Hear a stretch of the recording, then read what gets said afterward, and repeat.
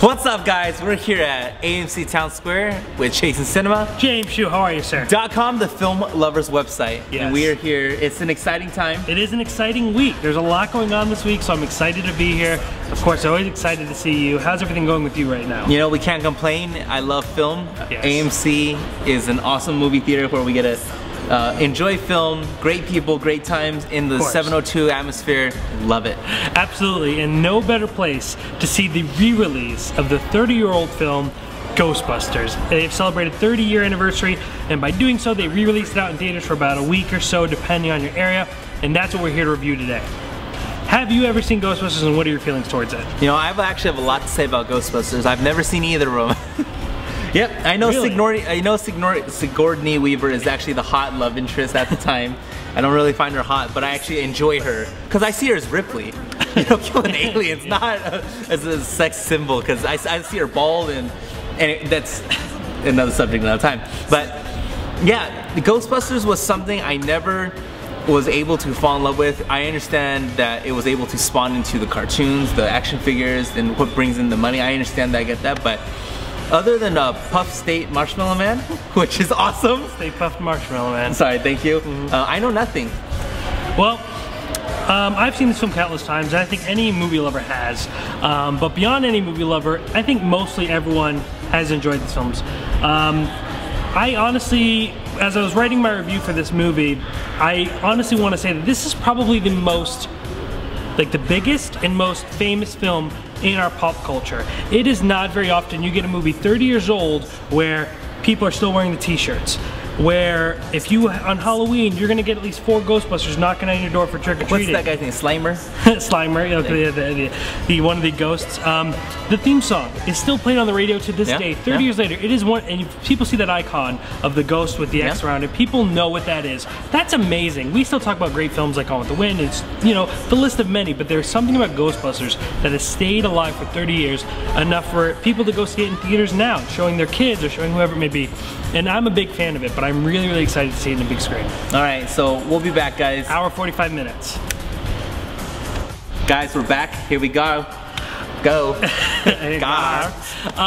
Okay, so not really much of a surprise how I felt about Ghostbusters watching it, but if you do have the opportunity to go see Ghostbusters in theaters in your area or if you're local, I really, really recommend it because it was an experience. It was an experience to see that movie 30 years old has been able to continually make people laugh. I mean, the feeling we had in that theater was just pure joy and fun-filled and just happy. And that's, I mean, people were dressed up, people were quoting the movie as it went along. I mean, the greatest thing that Ghostbusters gave us was 100 different quotes to still say, as my favorite is, "Tell me about the Twinkie." No matter who you are, there's something to find.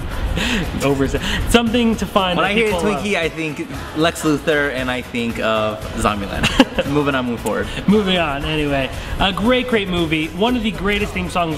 Ray Parker Jr. made a song that was nominated for Academy Award. The theme song that is impeccable. The one you heard before this video even started.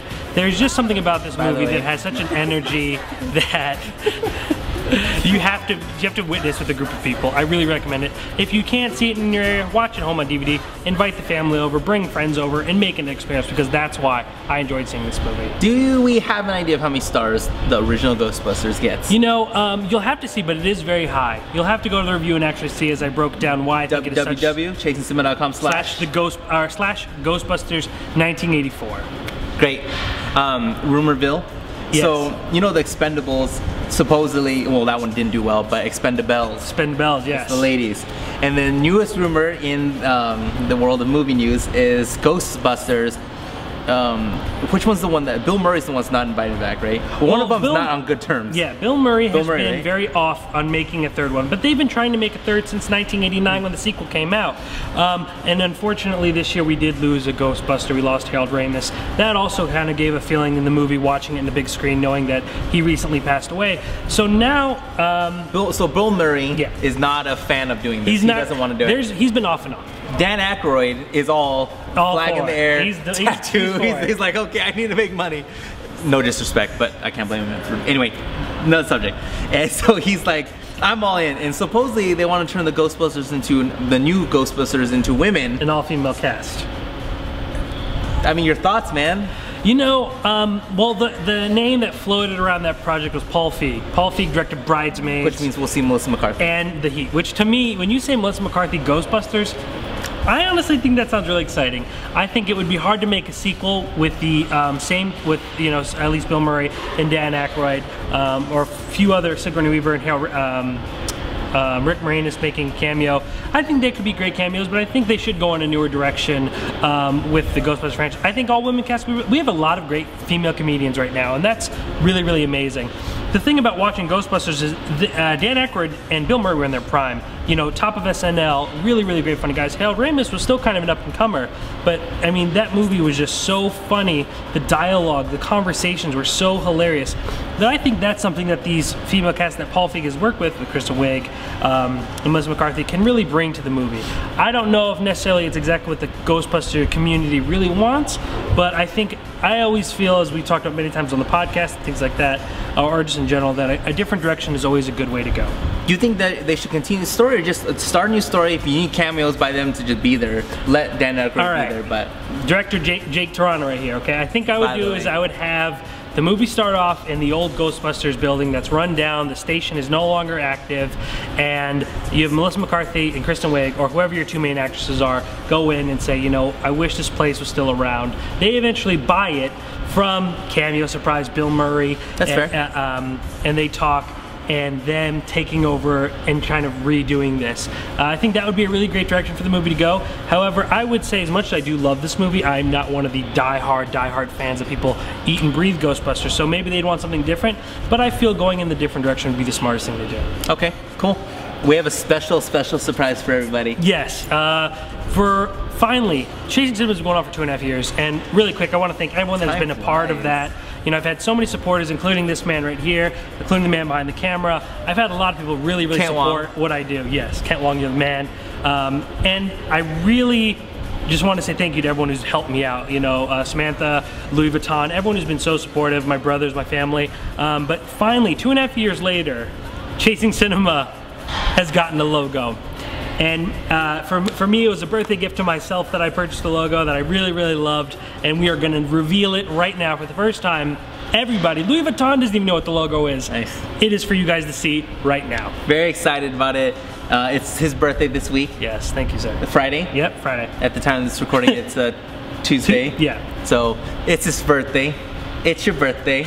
I'm gonna party like it's my birthday. I want you to. At the movies. Alright, so next week I'm actually excited about this one. I don't think you're gonna like it. No good deed. Idris Elba. I'm actually a big fan of Elba. I like him, and seeing him as, instead of a philosopher, a good guy, he's this killer. Or looks like it. Well, before you go on, I've not seen the trailer for it. I only saw a glimpse of it, and what the scene was in the trailer, him like breaking into a house. That's all I saw, so I have no idea what this movie's about. Scary. So, and I'm a big fan of Elba, and I think he's a great actor, so I'm really kind of anxious to see this. Yes, I'm very excited. So we'll be back for that in 7 + 2, 9 days. There you go. We'll be back in 9 days, guys. No, it's Wednesday. We'll be back in 8 days. Whatever. ChasingCinema.com. We'll be back. Yes, as always, enjoy the logo, guys. Thank you so much for watching. Please subscribe and check out more. Film Lovers website. I ain't afraid of no ghosts.